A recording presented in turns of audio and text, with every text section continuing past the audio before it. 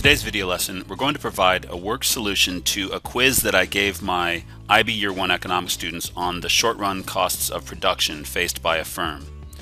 So pause the video here and study this table. At first, we're going to fill in the blank spots in this table, which include the total variable costs, the total costs, the marginal costs, the average variable costs, and the average total costs of a firm in the short run. Once I've filled in the table, you can pause the video, study the results, before we move on to the graph. In the next part, we're going to plot the marginal cost, the average variable cost, and the average total cost in our graph on the right. As I plot these points from the table, observe the shape of the three cost curves that I'm graphing. First, we have the marginal cost curve, which as you see slopes downwards and then upwards due to the diminishing returns of our variable resource, which is added to a fixed amount of resources. Next, we have the average variable cost, which shows us the per unit wage costs of this firm. Notice that average variable cost slopes downwards until it intersects marginal cost, and then it slopes upwards. Finally, we're drawing our average total cost curve, which takes into account the average fixed costs. ATC also slopes downwards until it hits the marginal cost curve, then it slopes upwards. In this next question, we're going to focus on the law of diminishing marginal returns and try to explain how this principle explains the shapes of these short-run cost curves.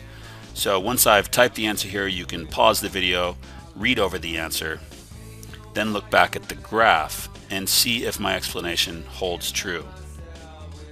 The law of diminishing returns says that as more labor is added to a fixed amount of capital, beyond a certain point, the productivity of labor will decline. Now this helps explain the shape of the marginal cost curve, which eventually, due to the rising marginal cost of production resulting from the fall in labor productivity, all costs, including average total and average variable costs, will rise in the short run, and ultimately a firm will be limited in the amount that it can produce by the amount of capital that it has. In order to expand production in the long run, a firm will need to acquire new capital. Let's move on to the next question here. Next, we are going to explain the relationship between marginal costs and the average costs, including variable and total costs. Notice here that as long as marginal cost is below the average costs are decreasing. If marginal cost is greater than average, the average will increase. Now I'll explain why. If the last unit I produce costs less than the average unit, then the average cost falls. However, if the last unit I produce costs more than the average rises.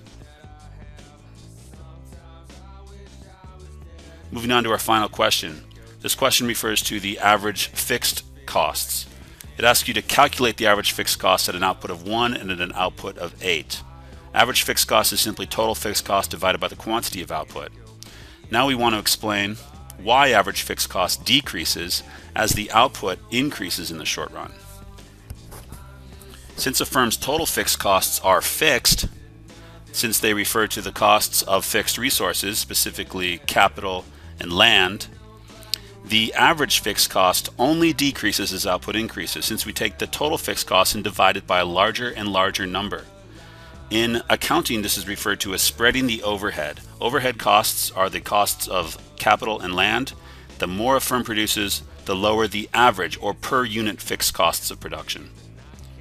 So pause here, read over the answer, and then we'll take one last look at the whole quiz.